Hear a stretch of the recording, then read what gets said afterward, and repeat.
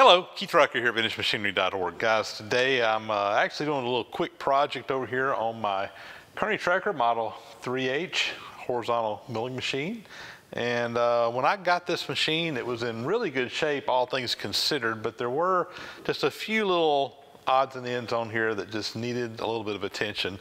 And one of the parts that was just absolutely missing was a little handle that goes over here on the side of the machine.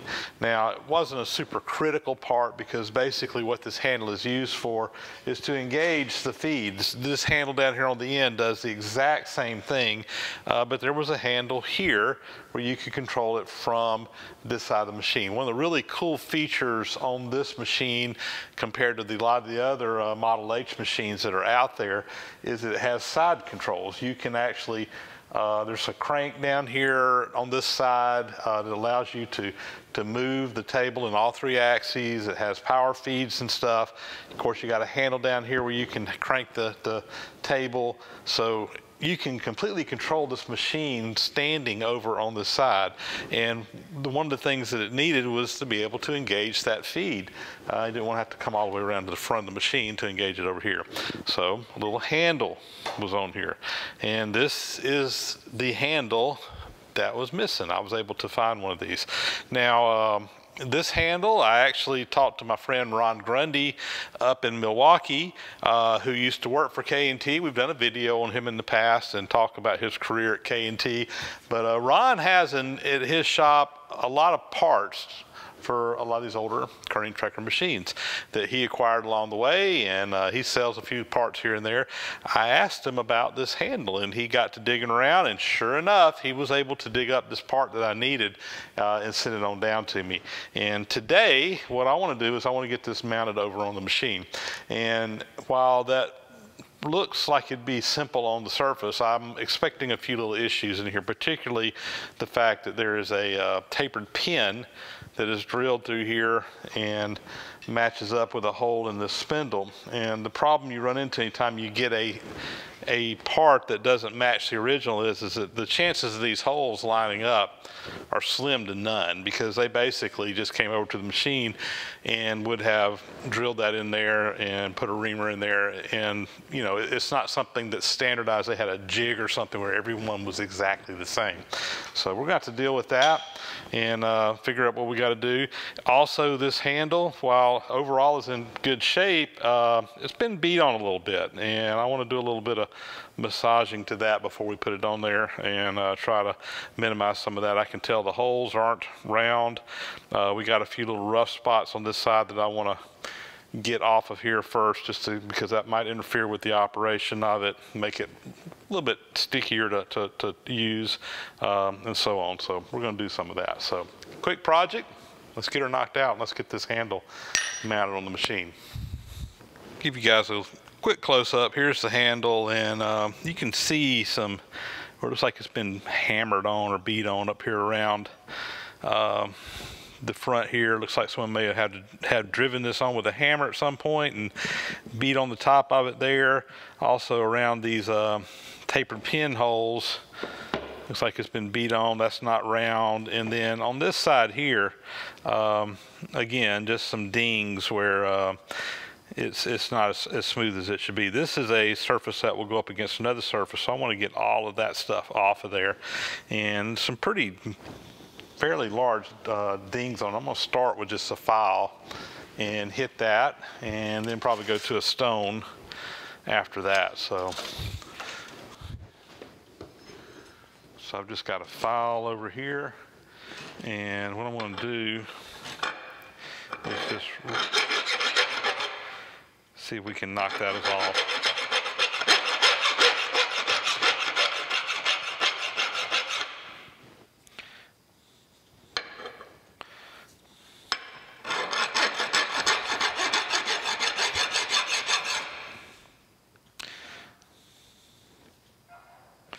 One little ding right there.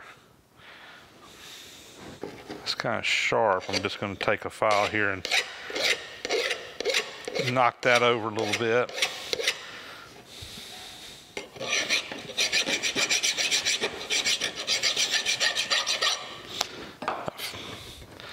feels a lot better. I think I'm going to finish this up on a precision ground flat stone.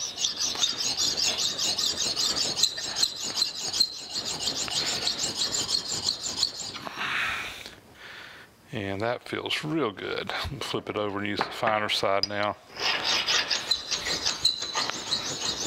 Yeah, I think we got that straightened out. All right, the rest of the dings we'll just have to live with.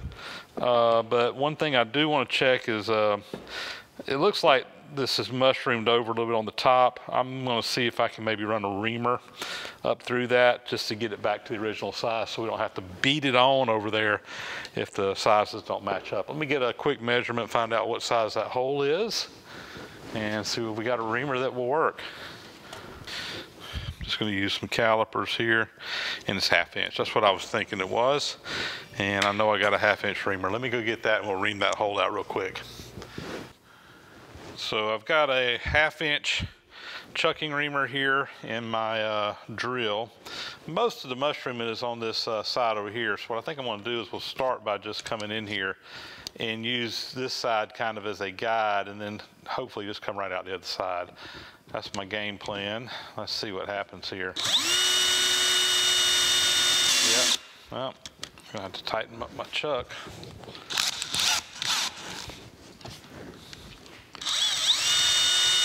There we go. So that should have opened that up, and it definitely had a big burr on it. And let's go over to the mill. And well, first thing I want to do is figure out what size drill the small end of this is, and then we'll go over there and put it on there and see if we get lucky and these holes line up. I doubt we will. Let's see how our luck holds up. So here's our handle, and it starts up on there, but it's still a little bit tight. And I know that's 1/2 inch. I suspect that this shaft here's got some dings. I can see where right in there's some scarring in there. So what I'm gonna do is just take some emery cloth here and just kind of start off real lightly going around this and see if that takes off any kind of little burrs or something on there. Let's see what happens now. Still a little stiff. I'm getting really close, having to hit this with some more emery here to get everything down to the right size, but I think we're right at going on there. One more pass around this thing and I think it's going to fit. It almost went up on there last time.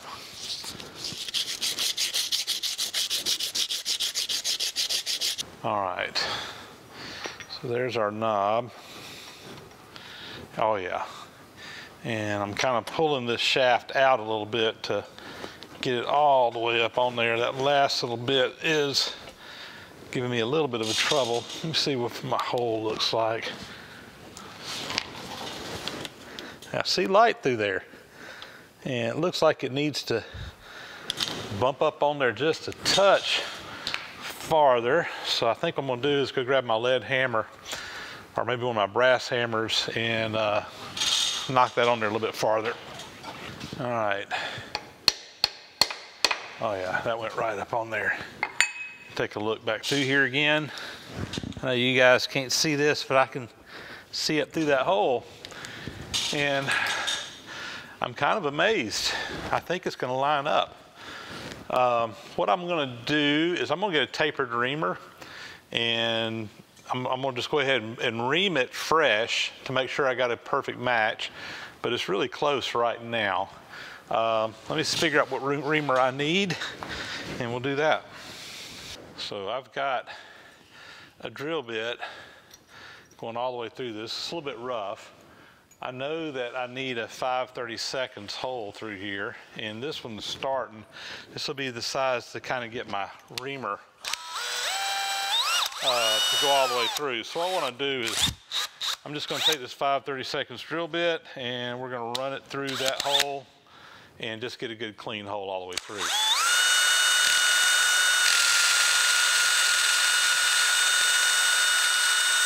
All right. and you saw it kind of self-align a little bit. That worked out really good. And the next thing, this is a tapered reamer, and this is a number 2 tapered reamer, and this one is for chucking. It's for running in a drill or something like that. And what I'm going to do with it is we're going to come through and we're going to just run this through, and this should give us the right taper for a tapered pin. And we basically just want to go through just far enough to clean up all the way through. So I can feel it cutting a little bit.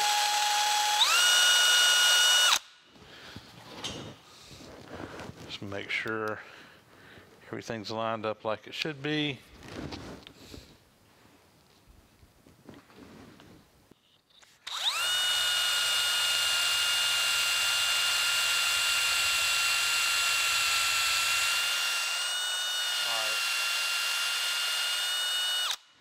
I think that's going to work just fine. Now I need to find a number 2 tapered pin to put in that hole, and I got a collection of those over here. Hopefully I got the right one. And these are just different length pins, and that one there, I think that one's going to be perfect. By the time I tap that in there, it's going to be just right. Let me see what happens here. Yeah, it's sticking out both sides.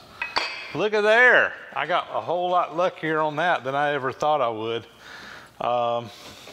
Let's try it out. I think we're good. I'm gonna finish driving this in with just a regular hammer. I want to make sure it goes in as far as it'll go. And that's about flush right there. Sticking out a little bit proud on that side. If I want to, I can come in there and cut that off flush, or I might just leave it. It's not a pinch point or anything. It'll make it actually drive out, easier to drive out if I ever need to. So I think we're good. Okay, that was, again, a lot easier than I was anticipating. So before I do try it out, I'm just going to show you, this is the tapered pin, or another one just like it. This is a number 2 by 1.5 inches, and this is tapered. It's smaller on this end than it is on this end, so it'll only go in so far. It'll lock in place. These tapers are extremely strong, and once you lock them in, I mean, you can take a hammer and knock them back out, but they stay in place really, really well. And I know in a lot of more modern machines, they use spring pins or roll pins, some people call them. They're hollow on the inside. These are solid. They're a lot more solid. I think they kind of lost favor because they're a little bit more difficult to get out. They're really good going in, but more difficult to get out. And it's also more aggravating because you got to have a reamer to ream it, not just a regular drill bit to just drill it, so there's an extra step involved. But kind of the old school way. I like these. I see them a lot on this old machinery. All right, let's try it out now. All right, so let's take a look here. Again, we got our handle down here. This adjusts the feet of the table. I'm not going to turn the machine on. I can look at it right here and just see what's going on. But if you want the table to go in that direction, you move the handle that way. If you want to go the other way, you move the handle back, and then the center is neutral. And as you can see down here, this handle is following suit. And that's exactly what we wanted for it to do. So again, if I'm over here, using the side controls of the mill to control everything, I got my table in and out on this handle. There's a crank. It actually pulls out. I got 2 choices. One of them moves the table in and out. One of them moves it up and down. So let me see if I can show you that. So you can see there, it's moving the handle on the other side. I'm controlling that from the side. I come over here to the other one. Should control it up and down, and it is. I don't think the handle's turning. It's rotating inside of there, but got side controls. I got rapid controls, and I can control the table from over here as well. That's the whole purpose of this, is to give you side controls where you can control the entire machine from the back side, which may sound kind of counterintuitive, but if you ever run one of these machines, you'll often find yourself standing over here while it's running, and you need to kind of be seeing what's going on this side of the machine. So it's a really nice feature to have these side controls on some of these larger mills. Just a close-up shot of the side controls. I know that was out of the view in the last one where I was actually cranking on them, but you got the handle here. This handle is removable. just kind of tighten that front one that raises and lowers the table. Pull it on out, but it'll go in this back one here as well. And get these handles lined up. There you go. And these are for your rapid traverses. So if I wanted to rapid it back and forth, I got rapids on all 3 axes right there. Really handy feature.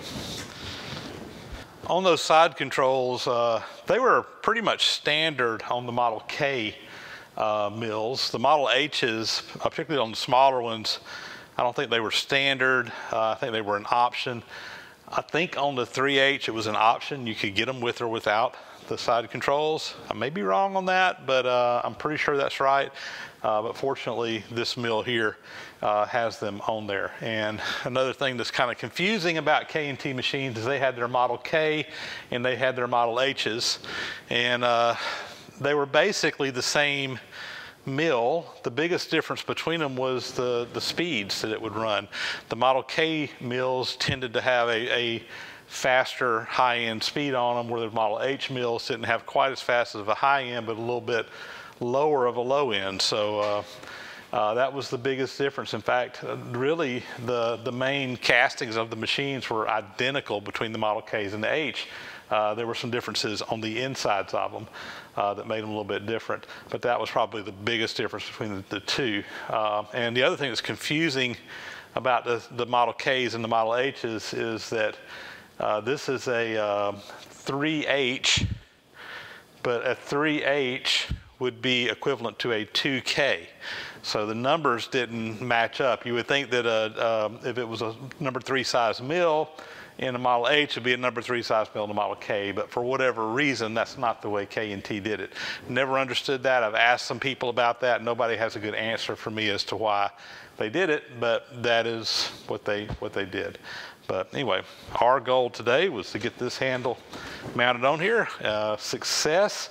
And you know, I don't know of anything else on this machine that was standard on it that I don't have on it. I think I have rounded up the few little missing parts and pieces that I had on this machine now. Plus, I've picked up a lot of the accessories for it as well, and really have a well-tooled milling machine. One thing I want to do soon is I want to take this universal head off and get the shaper head, the sliding attachment they called it. Some people call it a jumping jack, but it basically was a shaper attachment.